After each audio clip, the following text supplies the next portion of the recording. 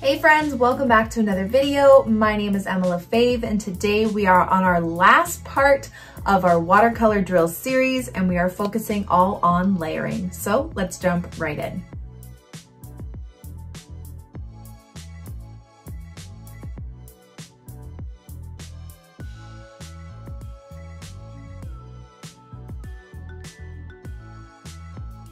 Okay, so today we are finishing up our watercolor drills series with layering, also sometimes known as glazing or wet on dry. So everything here is dry. This is how you achieve details and nice sharp lines. This is how you do it. So we're gonna just hop right in. Here I have 3 circles, so I'm just gonna show you some techniques with wet on dry and what I use layering for. So sometimes when I'm painting, I will try and go back in and add shadows and depth and stuff like that, but my paper is already dry. So I will layer on some darker shadows. Now, remember with wet on wet, when we go back in to tap darker areas, you'll get a really nice like blended gradient without harsh lines. Now, because we are layering, you're gonna get harsh lines, but I'm gonna show you how to blend it out. Okay, so let's start with this circle. I'm gonna grab the same pink that I used, maybe a bit more pigment, and I'm just gonna start adding that dark shade, okay? So say I'm trying to shade this. Now you see wet on dry, you get this sharp, sharp line. I'm just gonna show you how to blend it out. So I wash off my brush completely. My water's really dirty. Dry it on my paper towel, and you gotta kinda act quickly. And you're just gonna blend that line out, okay? Wash off your brush again, dry it on your paper towel, blend it out. And that's how you can add shadows with layering right on top, okay? You can continue to go back in and make it a little bit darker, but that's how you achieve it going wet on dry. You're just washing off your brush, drying it on your paper towel, and blending it out. And sometimes you'll get even deeper, more vibrant shadows just by doing it on a dry surface instead of doing the wet on wet. So that's one way I like to use it. Another way that I like to use layering, especially with animals and stuff, is like doing fur. So I'm gonna show you, I'm just gonna grab some green here. This is where the detail and texture can come in. So this is dry, and you can just practice adding in little strokes like this was some sort of animal, a green ball animal. Okay, practice little strokes. Another thing I like to do with wet on dry is dry brushing. So it's almost kind of like dry on dry. I'll dry off my brush and I'll just kind of like dab it in my color like this, dab it on my paper or on my paper towel, and then dry brush. So it's almost like dry on dry. And this is another way to layer some texture. You can get a lot of great textures with wet on dry and layering. Okay, so this is just something, yes, the bristles look like it's like you're damaging your brush. In my experience, I haven't damaged a brush yet from doing this. Okay, try not to be like too rough with it, but yeah, you can definitely do that. Get some dry brush action. And then once you're done, obviously make sure don't leave it like this. Wash off your brush, run it against the side, dry it on your paper towel, hang it upside down to dry, and it's right back to the way it used to be. You won't damage your brush. But yeah, so you can practice 2 different types of fur, just using really light pressure and little short strokes, or you can do the dry brush to get some techniques. And then the last way is kind of like it's called glazing. Basically, you're taking a really light wash of another color, which is going to make it transparent, and you can achieve another color. And that's also how you can do kind of like shadows and stuff too. So you can also achieve layering different colors. So this is blue. Let's grab yellow. I don't know, a really light wash of yellow. And you can just kind of layer it on top, make it nice and light, and achieve 2 different layers or 2 different colors just by layering. So you can practice that too. Okay. Okay, so another thing that I love and what I use layering for, one of my most popular videos actually, was layered flowers, and it gives it this really cool kind of transparent look. So what we're gonna do, so I did some petals here, and as you can see, the petals are not touching each other, and that's key because the petals that are gonna be touching these petals are gonna go over top, and it's gonna look like they're transparent. And this is a really fun technique, and it ends up being really, really cool, almost like X-ray flowers. And even to make them more see-through, you can do a really light wash of these first colors. I did kind of like a medium tone or a medium value, but I'm just going to show you. So I have a light wash of pink, just more water than pigment. And I'm going to do another petal overlapping these two. Okay, it's a light wash so you can see right through it, but it gives this like transparent look. And if you want to add a little bit more kind of like refined edges, you can just take a bit more pigment and just tap in the edges a bit, and maybe like the base, just around the edges. And you get these beautiful flowers. Okay, I'm gonna do another one. It's kind of easier when you do lighter, well, no, actually I was gonna say lighter first rounds of petals. This is kind of dark, but essentially once you layer, you're gonna get a darker value no matter what, because you're adding another layer of paint. I don't know if anything what I just said made sense, but it's okay. You'll see once this dries how cool this looks. Okay, I'm just going up with a little bit more pigment, like a tiny bit more pigment just around the edges, and you get this amazing layered look. Okay, let's do it again here. Let's change up the color though. Let's add pink. Okay, and again, you can get that kind of glazing, like using two different color looks by using another color. It just looks awesome. That's a really fun layered look or way to use layering. Okay, let's do one more petal, maybe falling down this way. Okay, and it looks so cool. I love the way those ones look. Add a little bit more pigment.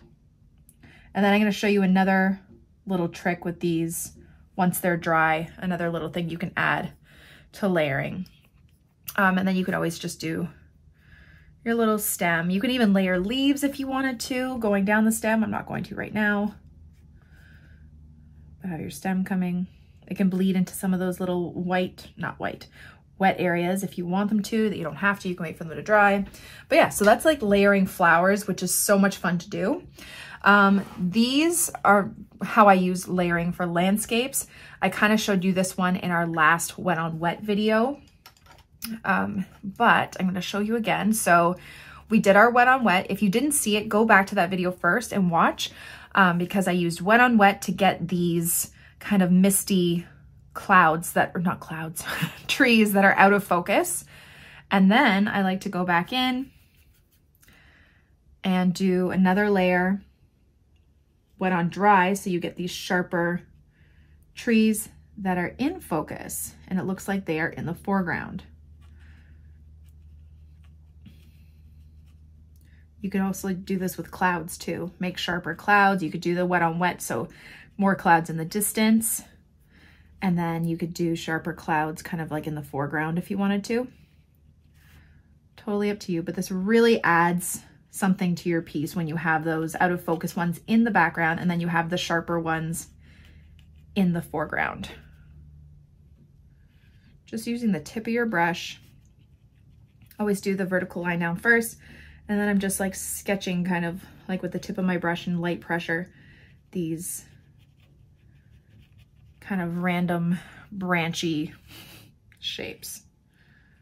So I always start with like kind of like a V going up for my trees, and then I start to slowly move them down. Okay. And then if you wanted to, you could do even darker trees, another layer on top of this layer, like make these trees that are sharp, a bit lighter of this color. I'm using Payne's Gray.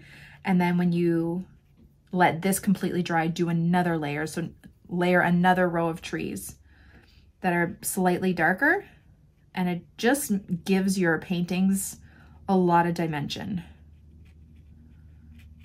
Okay. You just do it all the way across. I think I have a tutorial on like this painting. Exactly. Okay. And then another way I like to use my wet on dry layering is for mountains, which I've actually done a few of those videos as well.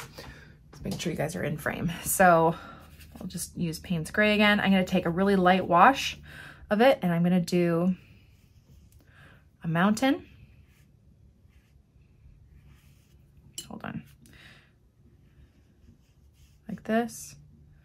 And you can kind of see that yellow through the mountain, which kind of makes it look like the sunset is hitting those mountains in the background. Okay, now I'm going to show you how to layer this. So one tool that I really like to use with layering, you don't have to, you can just wait for it to dry naturally, is a heat tool. It's a craft heat tool. You can get them on Amazon, you can get them at craft stores. I originally got it for embossing, and then I just used it to dry my watercolor. And I use it a lot when I'm filming my tutorials because it just speeds up everything a lot further. I'm just gonna turn it on and show you, but if it's too loud, you can always turn your volume down for a second. Really doesn't take any time at all. Then I'll go in with another layer. So this is how I also use layering, multiple layers. Okay, do another set of mountains.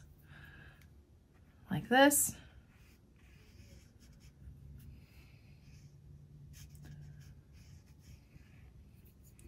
Use my heat tool. I won't have the sound on this time.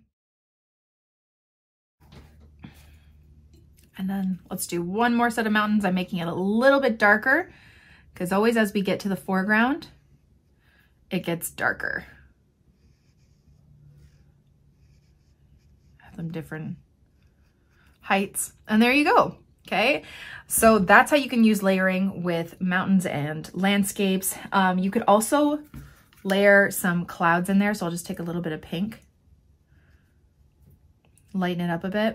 So they're nice sharp clouds. Totally up to you though. You could do this wet on wet, which makes them a little bit more out of focus, or you can do it like this where it's wet on dry for layering. And then it kind of makes it look like it's a bit more in focus, more detailed clouds. Okay. And then lastly, our animals. This is not a great cat, but it's fine. And so like we practiced up here with the fur, you're just doing the same kind of thing. So I'm going to grab some burnt umber. It's not a great cat. And you could just practice your little fur strokes, maybe around the face. Do your little dry brush thing that I was talking about. So dry it on your paper towel.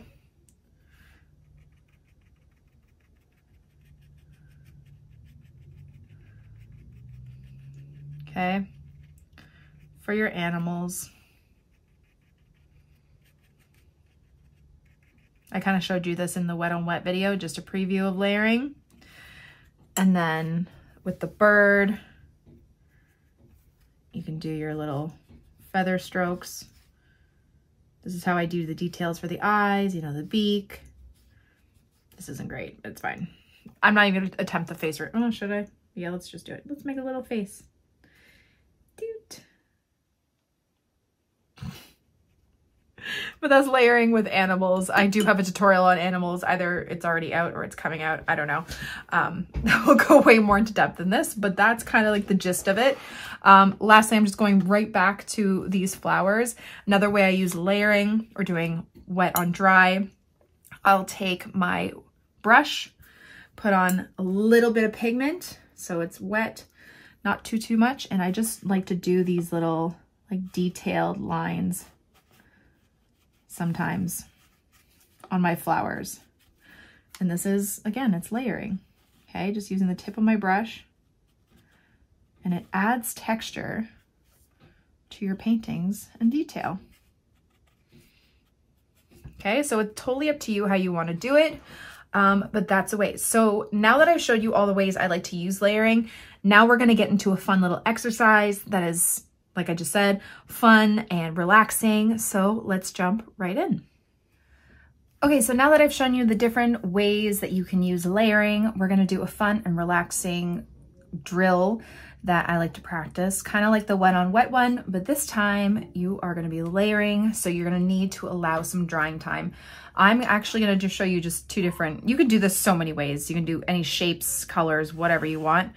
But let's just do two different kinds for fun. So the first one is just using shapes. So pick a color palette. I'm gonna use like jewel tones, I think. So like greens and blues and maybe some purples. And I'm just gonna do some shapes. Okay, and the first round of shapes that I'm gonna do, none of them are gonna be touching each other.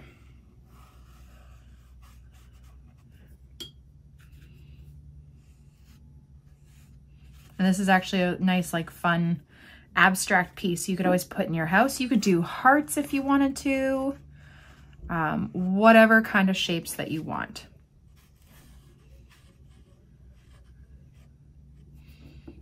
Okay, then maybe let's do like a mauve purple. Again, not touching, okay? Not touching yet. We're just putting down our first layers.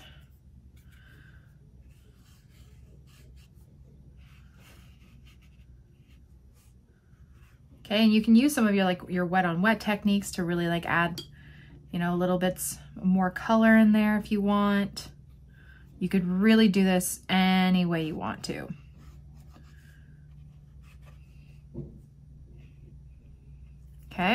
Okay, so while that dries, I'm gonna show you the other way that we're just gonna do like floral layering here because you need to allow drying time for all of this. So I'm just gonna wet up my colors. Sometimes it's good to have a spray bottle on hand to wet them up nice and fast. So let's do some petal shapes.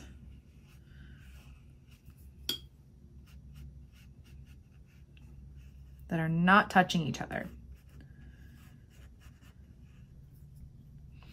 And you could do a flower that's, you know, you're looking at from face down perspective, side perspective, different shapes, whatever you like. Let's do maybe like yellow ones. Totally up to you. I'm really just winging these colors here. I'm not really planning it out, so you could do a way better job at planning this stuff out. Let's grab some more pink, maybe like a purpley magenta. Okay, you kind of have to plan out where you want flowers to be.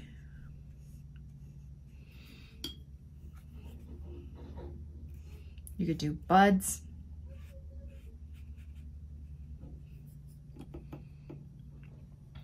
Let's grab, I don't know, another pink. Like that. Okay, so now allow everything to dry and then we'll come right back and start layering. Okay, everything is dry now. Let's get into the layering fun. So pick a color, however you want to do this. And really you're just gonna start layering shapes on top of other shapes. Okay, however you want to do this.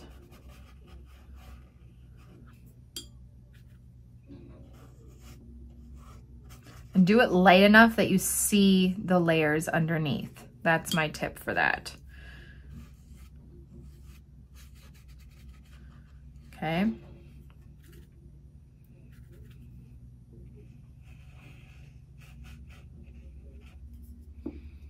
Okay, I'm gonna grab a different color, but you need to make sure you're not touching the layers that you just did that are wet. Okay. I just did blue, right? So I can't touch the blue yet. Okay, and it gives it this really fun, transparent, almost looks like sea glass or something.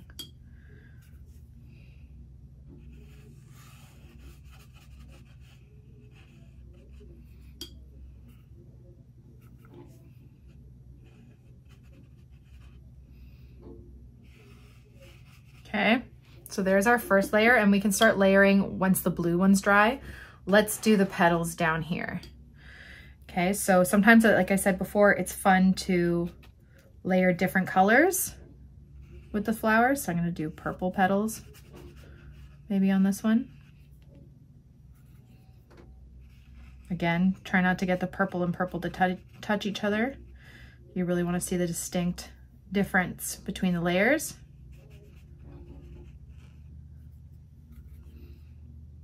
I mean, they can be touching a little bit at the bottom if you want.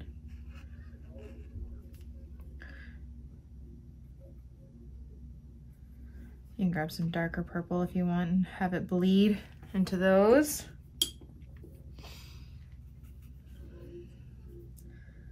Let's do maybe an orangey one here.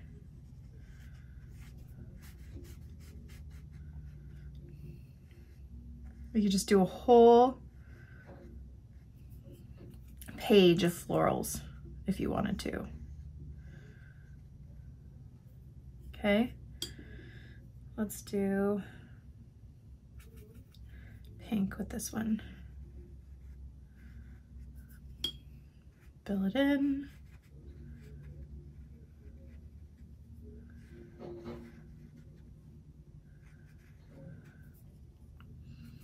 But it's just such a fun and relaxing activity, and it ends up looking so cool.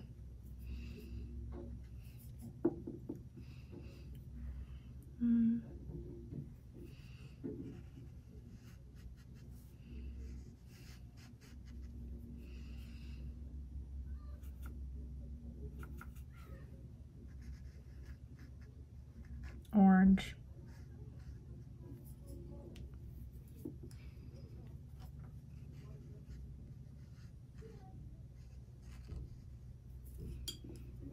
And then pink.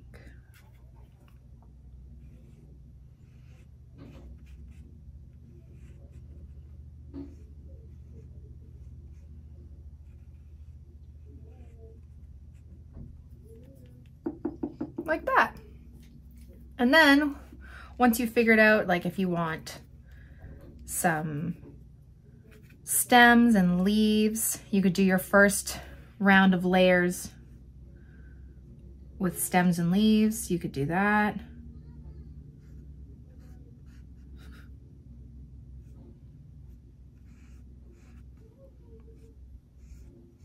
Okay, so I'm just gonna lay down some of the stems.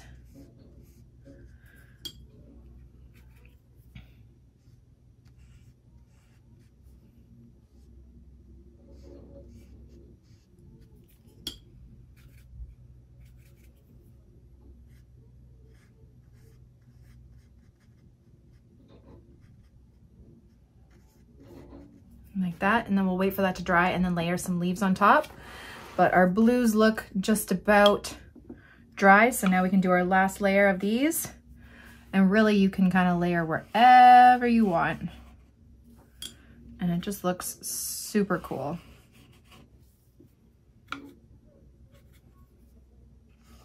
And this is a really fun activity for kids too, like so easy, and it ends up looking awesome.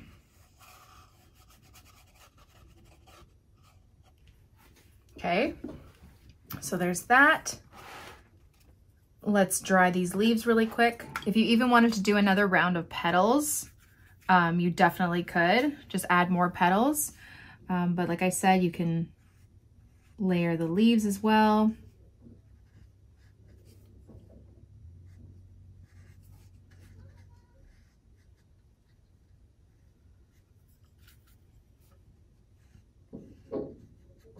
However you want to do this.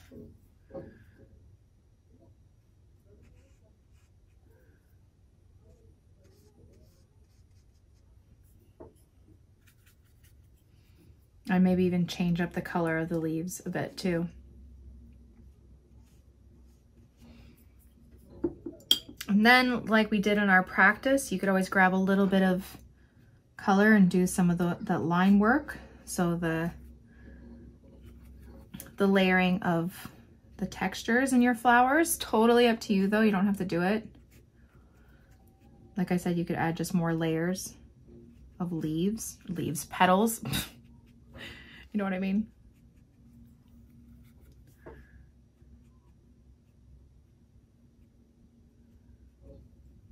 But it also just kind of gives a bit more texture to your flowers. I always have a few lines coming down from the top of the petals too.